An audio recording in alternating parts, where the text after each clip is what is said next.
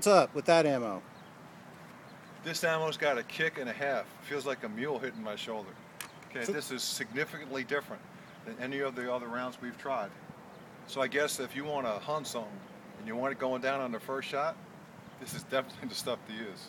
But the accuracy is slightly less. Well, you have to adjust to it.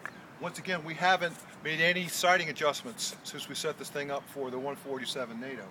Okay, so I've got to make some adjustments in my own head as far as, is the shooting high right or low left or whatever, and make those adjustments based on that good information my spotter's given me.